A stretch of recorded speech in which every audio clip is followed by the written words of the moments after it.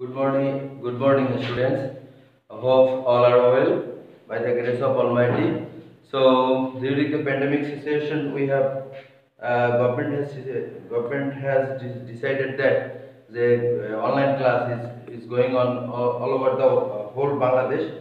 So, our institution has initiated this type of classes such as online class. Today's online class, this is my first class, so I want to teach the students of class 8 and fast forward about the Nakshikatha.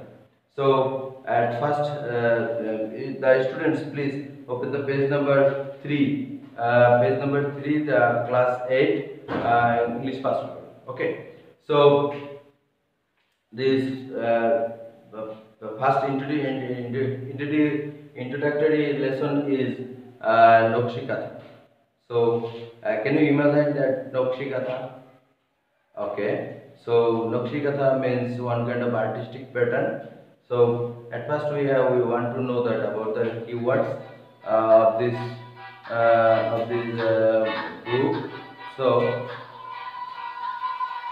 So first we want to know the keywords of Nakshikatha. That means first word is quilt. Quilt means coating, one kind of coating. That means jacket or one kind of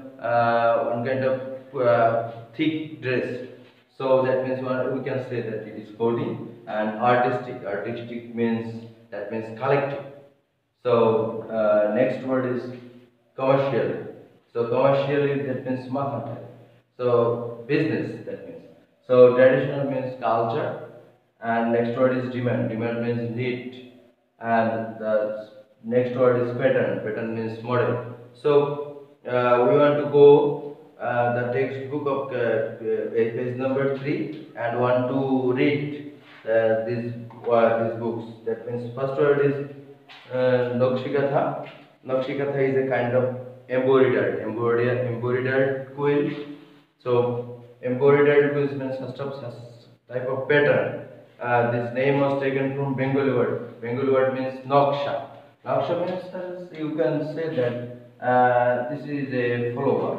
This is a follower. It is called also Naksha.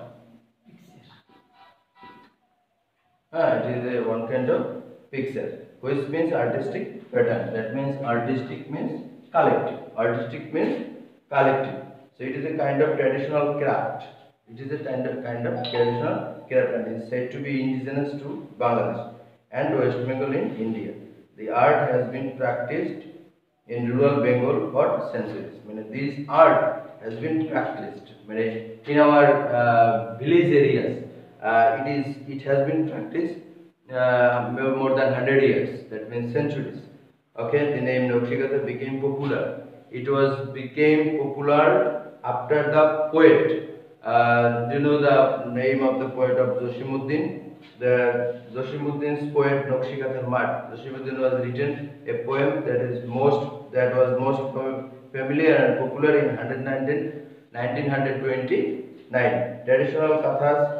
Okay, 1929. So today I want to close this session, and next class will be started from this session, traditional kathas. Thank you very much, everyone.